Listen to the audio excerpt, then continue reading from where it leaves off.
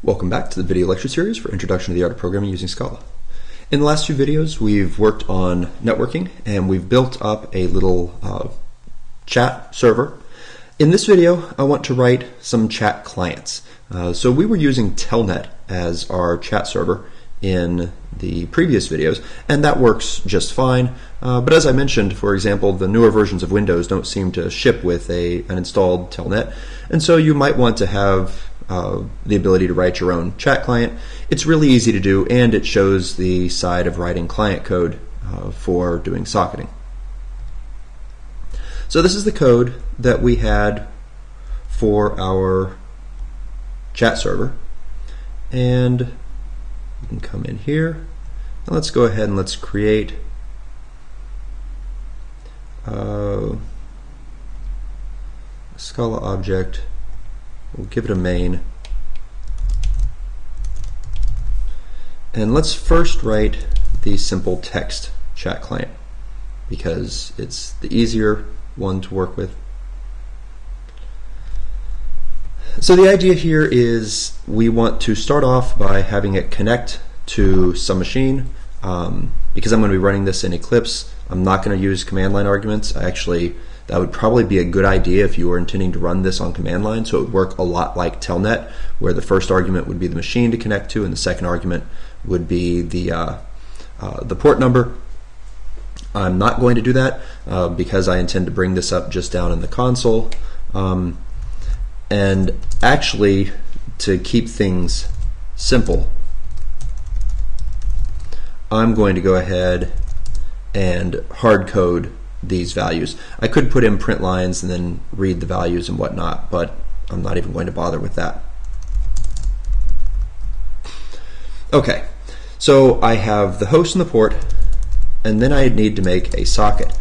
Now, this is something we haven't done previously. We haven't actually made our own socket manually. We have just used the one that was given to us by the accept method. That's how we got our sockets previously. But on the client side, we're not using a server socket, so we want to actually manually create our own socket. We just tell it what host and what port we want.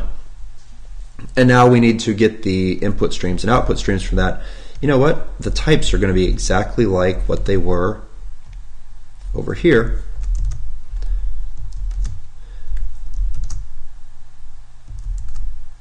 So we have an input stream. It's a buffered reader, which allows us to very easily read full lines, and then an output stream of a print stream. Okay, so at this point we're set up for doing our chat. I'm thinking about it. Might actually be nice to make it so that the user can do something like type in the command of quit and terminate things. We'll see if we just actually want to add that in. Now the question is, what does this need to do? Well, it needs to have the ability to do a loop, and for now I'll go ahead and make it an infinite loop. We can come back and change that later if we decide to. And it is supposed to read input, so the user is supposed to type something in, and then it's going to take what they type in and send it to the server. So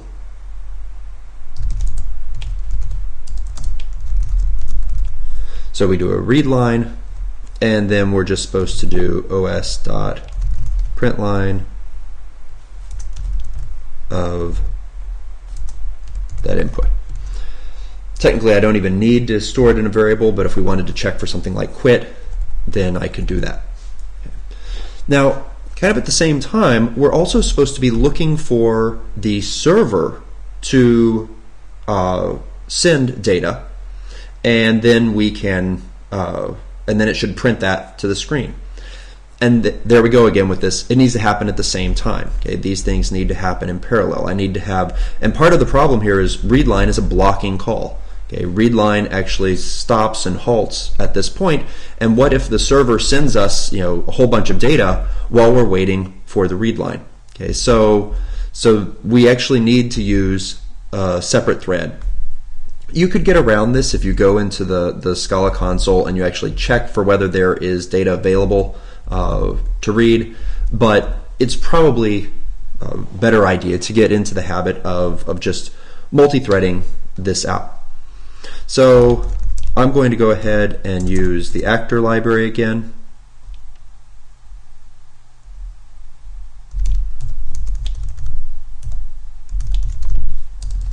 To start something off in a thread, and it's also going to have an infinite loop the way this is set up, and inside of this infinite loop I'm going to do a check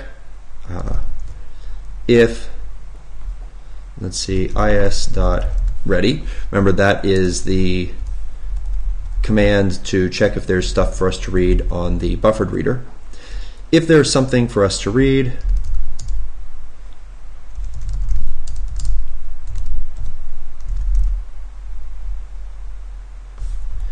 oops, that was not the command I wanted, then I will do a read line and do a print line of output, and then we repeat.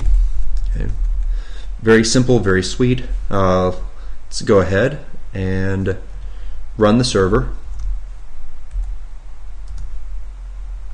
Okay, so the server's running down here, and now I'm going to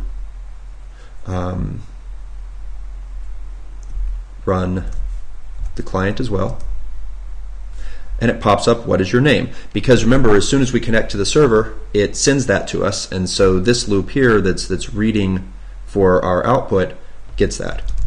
And so I type in Mark, and then when I do hello, it prints that out for me. If we come over here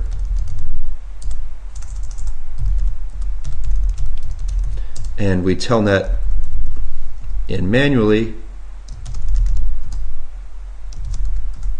okay, now we can see that we have both of these going, and they are able to chat to one another. Okay. On the telnet side, we can quit out there and continues to chat. We have to manually stop it. What if I wanted to make this so that it could stop in a more elegant fashion? Well, we could do that. Let's just go ahead and make a Boolean flag and set it equal to true.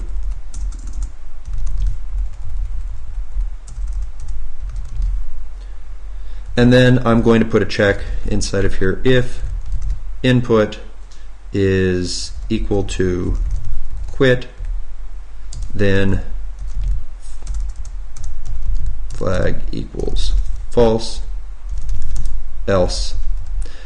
And one of the nice things about doing this is that then I can close my socket at the end. Okay, do a little bit of cleanup for it.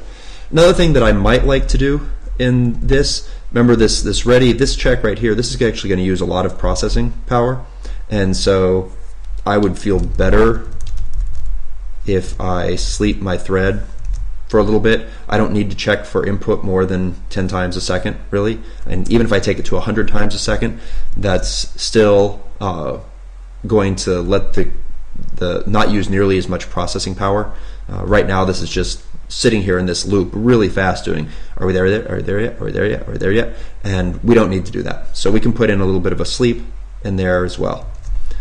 So as you'll notice, the server is still over here running because I started it and I haven't stopped it yet. So we go ahead and reconnect our client. This time I will connect as Bob, and I get back that, and now when I type in quit, notice it terminates and everything's fine. Okay, so that was our text chat client. What about a GUI chat client?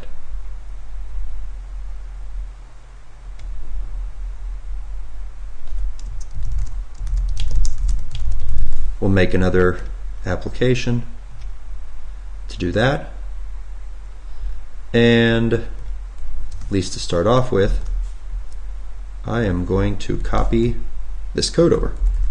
It's not going to be quite the same, but a lot of it is unchanged. some importing. Okay, so the startup, we have a host and a port, and once again, ideally we would be getting these from user input so they could connect to other machines, but that's easy for you to do, and it uses things that you previously learned. We make the socket, we get the input stream, we get the output stream. Flag equals true, maybe not so important for this particular program. And these two loops, at least the way that they work, is going to change. This one still needs to be checking to see if we got any input, but it needs to do something different. Okay, first off, we need to have a GUI. So I'm going to set up a frame.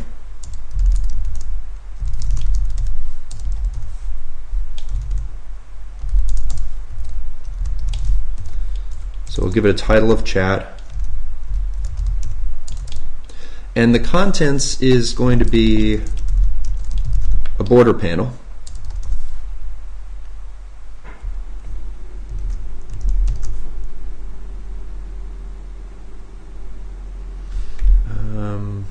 Save. Okay. Control-Shift-O again. And I want to add two things to this.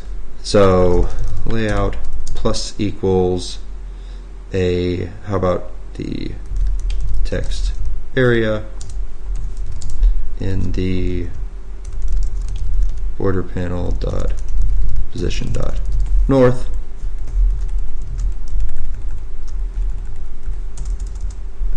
field. And no, actually I want this one to be in center and this one to be south.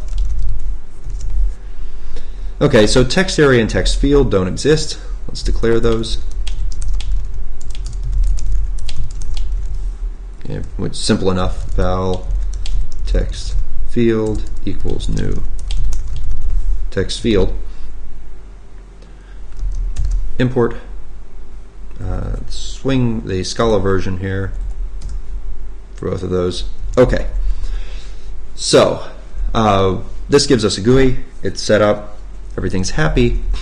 When we read something from the server, what we should do is I'll go ahead and leave the flag in there. Maybe we would want to add a menu and have the ability to shut things down that way. When the server sends us something, we read it, but we're not print lining because the print line command is what we use for console. Instead, what we want to do is add this to our text area.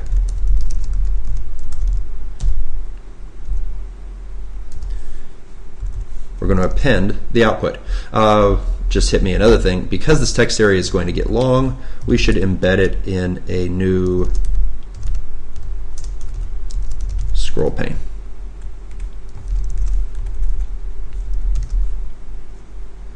Import the Scala version. Okay. So notice this is basically the same thing. Check if there's output, or check if there's a message from the server, read the message from the server, but now instead of printing it to screen, append it into the text area, and then sleep and do it all again. What about this side? So this side was inside of a loop and it was doing read line, but we don't read line in a GUI, and it turns out that we're just not going to do that at all. Okay. And I will have to get rid of the socket close down there. The input is now coming through this text field. Every time they edit the text field, we're going to send that output to the server. Okay, so what I want to do here is make the text field listen to itself, and then listen to an event of the type edit done. Okay. So every time they are done editing, I want to send a message to the server. So os.println of text, and then text is set to the empty string. Okay, let's see if that works. So I still have a server up, so we can run the GUI client. Whoops, I did not center it on screen, so in fact I didn't set the size either. Oh, nor did I make it visible. Okay, let's go ahead. Center on screen, size equals new dimension of, let's go with 400 by 600.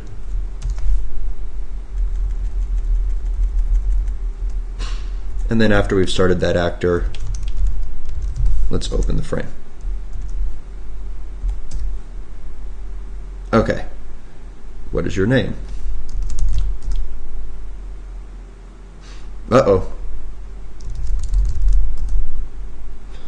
Okay, we got, oh, that's right, it doesn't respond to that. Hi there, this is a test. You can notice there is one problem with this. We're not getting new lines in here. And that problem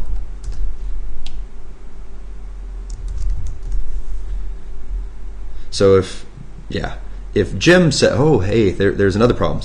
So if Jim says something, testing Jim, that comes back, and well, this is scrolled all the way over, we get that there. When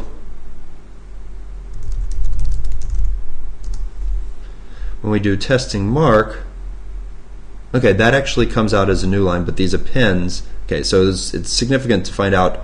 The problem that we have is we're appending, but we're not appending with a new line. The other problem that I have is every time that I lose focus here, it sends a message.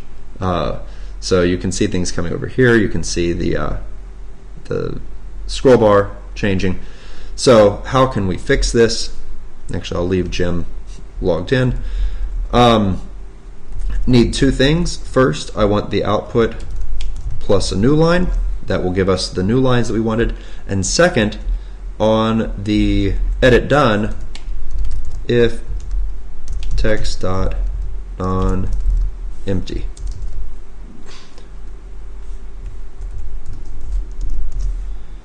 Basically, you're not allowed to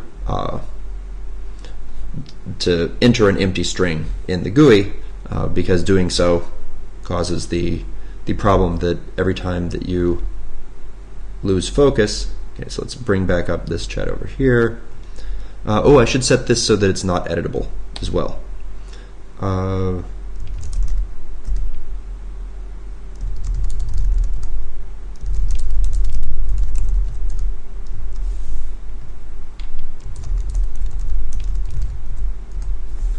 And now if I run them back and forth between these two, I don't have a problem. There are some other, because the edit done happens on loss of focus in the mid, and now I do this, you can see what happens. So there's some minor behavior issues that we might want to work on. We might want it so it has to be on the enter key and not on the loss of focus for the edit done. But this is sufficient for our purposes right now. So this video has shown you how you can write some chat clients that interface with our chat server. And if you are on a platform and you don't have access to Telnet and you're doing projects that involve the simple text networking, then you can copy one of these and use that as your client instead of Telnet. That's it for this video. We'll come back in the next one and we will talk about